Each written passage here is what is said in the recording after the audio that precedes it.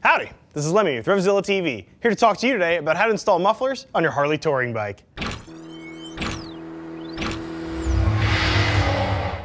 So you're probably watching this video because you're contemplating a set of mufflers for your touring bike, and you're probably also thinking about doing the installation yourself. Putting a muffler on your touring bike is a great idea. The first benefit you're going to get is some awesome sound. Check out our stock Street Glide versus our Street Glide with an aftermarket set of mufflers on it.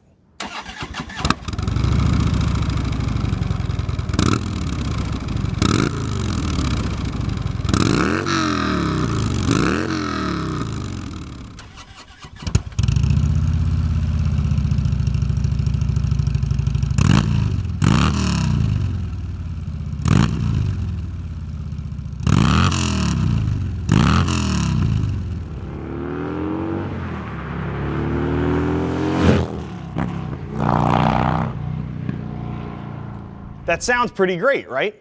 Slip-on mufflers are almost perfectly suited to touring bikes for a couple reasons. Firstly, they're really easy to access. Anybody can get them on. It's not a difficult job. The other thing that's nice too is because most touring riders aren't really interested in maximum horsepower, a set of slip-on mufflers will give you the great looks and sound that you're wanting without the big price tag attached to a full system exhaust.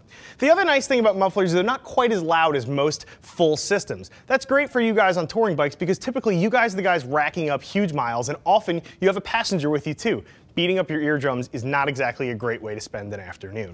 Now, installation on these really is quite simple. I'm going to call it a one bearder on our BSD, or beard scale of difficulty. Most of you guys should be able to install this thing with no sweat. It's just going to require some basic hand tools and a little bit of wrenching knowledge. Most of you guys should be able to get this done in well under an hour. I know I certainly do, and I'm sure some of you guys are going to best my times. The process is really simple. You remove your bag, you slide your old muffler off, you put your new muffler on, check for leaks, and get out there and go listen to your hot new sounds. Let's take a peek at this thing and start the job. Now we're going to be changing these up on our 2013 Street Glide here. You should probably know that just about every single Harley dresser from 95 right on up through modern day has mufflers that attach in exactly the same way. So if you see me doing it here, odds are very good you're going to be doing the same thing on your particular motorcycle, with the exception of one or two weird aberrant models. So you're also going to see here, I have this thing up on our lift. This is completely unnecessary if you're doing this at home. The only reason we have this thing on the lift is so you guys can see exactly what I'm doing and we don't break our poor cameraman's back trying to get good shots on this. Step one, let's get this bag off. If you don't know how to do this, you're probably in trouble. Pop your bag lid, remove your quick release hardware, slide that stuff out. I like to drop it back into the bag so I don't lose it. Pull the bag off the bike carefully, be delicate so you don't break anything, and put it somewhere safe. Once you have that done, you've completed the first step in getting to the mufflers themselves. Now we're going to raise this thing up just a little bit so you guys have a better look at what it is exactly that I'm about to do to remove this muffler from the bike. Let's get her up in the air. Alrighty, we've got this thing up in the air. You can see I've already done the left side of this bike. The left and the right sides are mirror images of each other, so if you watch me do one side, just apply everything I said to the other side and you should be set to rock and roll. There's really only 3 bolts that we need to break loose in order to get this muffler out of here. As such, we don't need much in the way of tools. You can see down here, I've got a ratchet, a 3-inch extension, a 1/2-inch socket, and a 9/16-inch socket. That's all you need to do the entire job. Most of you probably have this stuff laying around even in a shoebox somewhere. Heck, I think I have this kicking around on the floor of my pickup. You don't need much in the way of tooling. I like to start by loosening up the muffler clamp. Take your 9/16 socket, throw it on your ratchet, and start loosening the clamp at the head of the muffler. You don't need to take the bolt all the way out, you just need to get it loose enough to move around like this. Once you've done that, you can pop your socket off, put your 1/2-inch socket onto the end of your extension. You need the extension to clear the saddlebag rail. So we're going to loosen those up. I like to loosen the first one, and then when I come to the second one, loosen that one too, but put your hand underneath the muffler to support it. This is the only thing holding the muffler in place, so you want to help bear the weight of the muffler so you don't wind up dropping this or perhaps damaging your factory mufflers. Once you get them both finger loose, you can pop the bolts out very quickly. We're coming up to what's probably the hardest part of the job, removing the muffler from the head pipe.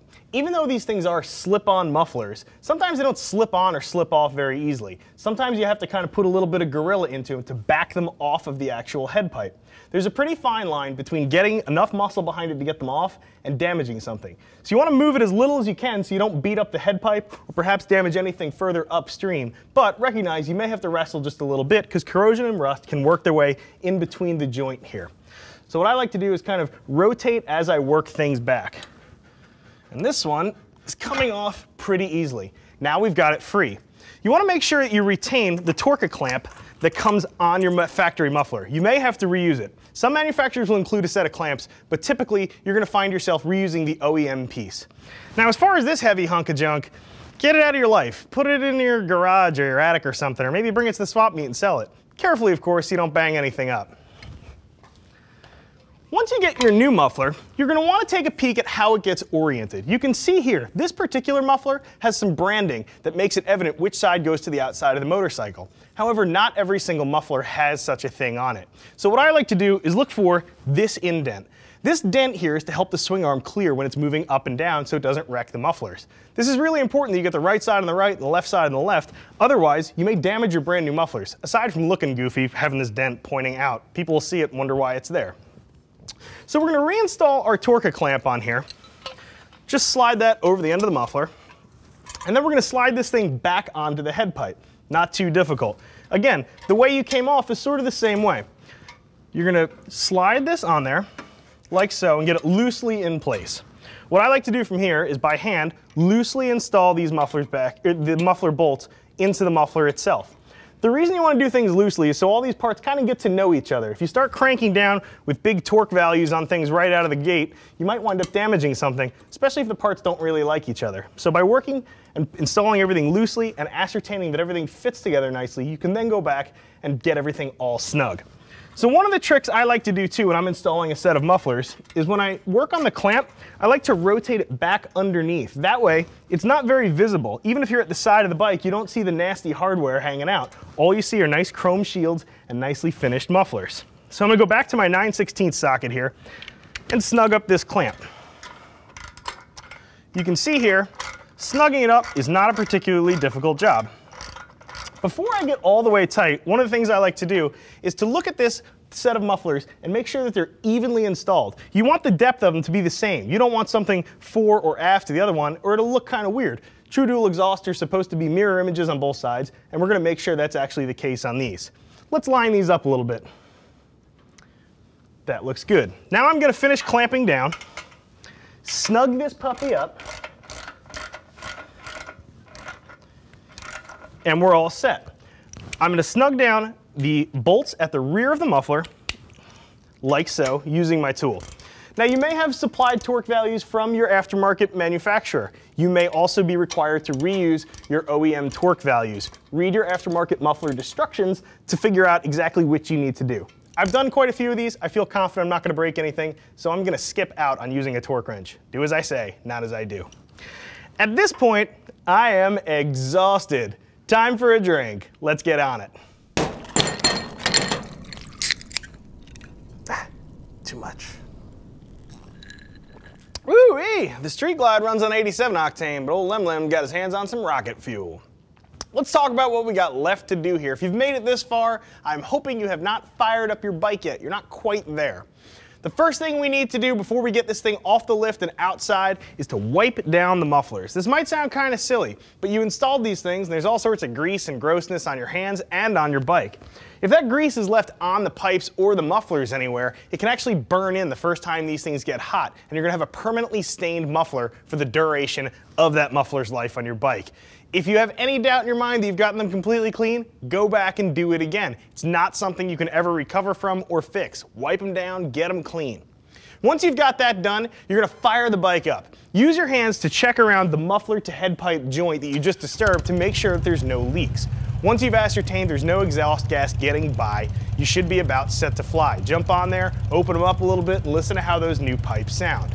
One word of note though, be very careful. When you're using your hands around that joint, don't come in contact with any of the pipes. They are super duper hot, they heat up quickly, and you can and possibly will burn yourself. Just be mindful when you're working around that joint.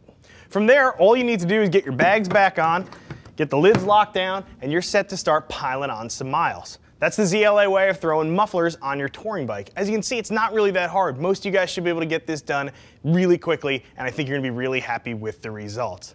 If you're watching this on YouTube, click below, leave me a comment if you get stuck. You can also cruise over to Revzilla's Common Tread. I wrote an article on this where we delve into some deeper details on exhaust installation.